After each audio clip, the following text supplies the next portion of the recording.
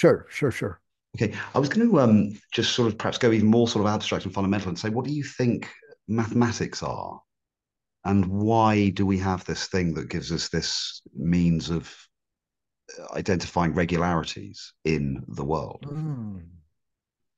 The Mike Levin example of the normal distribution that emerges from dropping the balls, and where is that stuff? Why do we get it as a free gift? That's a very good question. And yeah, that is a question that I wonder about. Oh, I'm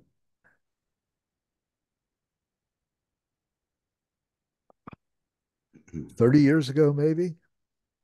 Uh, Lakoff and Nunez published a wonderful book called Where Does Mathematics Come From? And in it, they outlined um, a theory of mathematics that was uh, very much based on metaphors of motion. And if you think about uh, abstract mathematics, things like category theory or even abstract algebra, you express many of these relationships by diagrams that with, circles and arrows. And, Notation. Yeah. Mm. you prove theorems by taking your finger and moving along the diagram and seeing if everything works. So uh, you're kind of enacting this kind of metaphor of motion as mathematical relationships, as metaphors of motion. Mm. So I found this very compelling, this idea.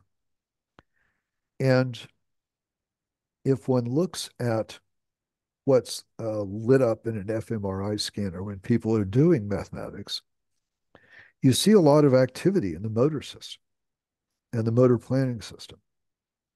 Okay, So that's there interesting. seems to Mm. be some sense to the notion that when we're doing mathematics, Mm.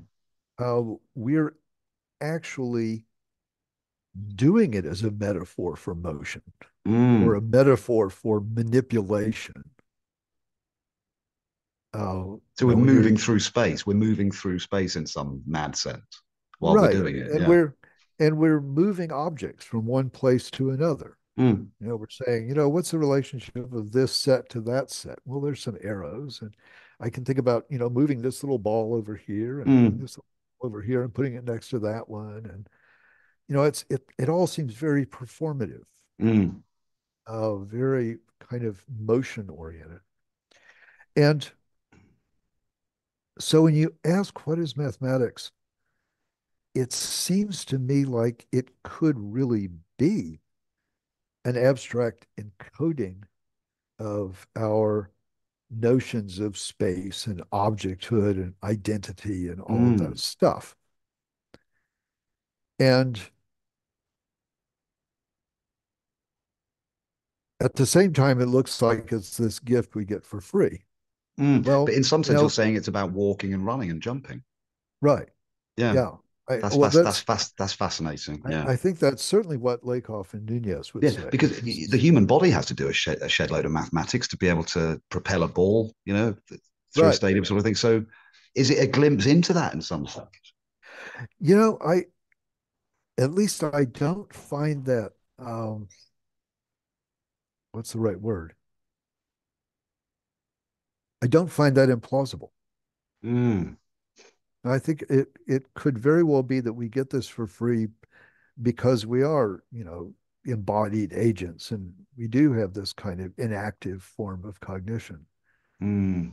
I mean, this whole story about uh, objects being uh, patterns of correlation that we see on our interfaces is not a million miles from things that Maturana and Varela were saying in the 70s or 80s.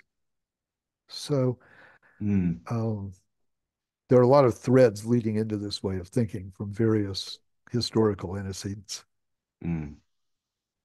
And as you said earlier, some of these problems go back as far as ancient Greece. you know. Right, So right, you know, right. and Yeah, was it who was the guy that said that everything we're doing now is just footnotes to Plato? Was that Whitehead, wasn't it? It was Whitehead. yeah.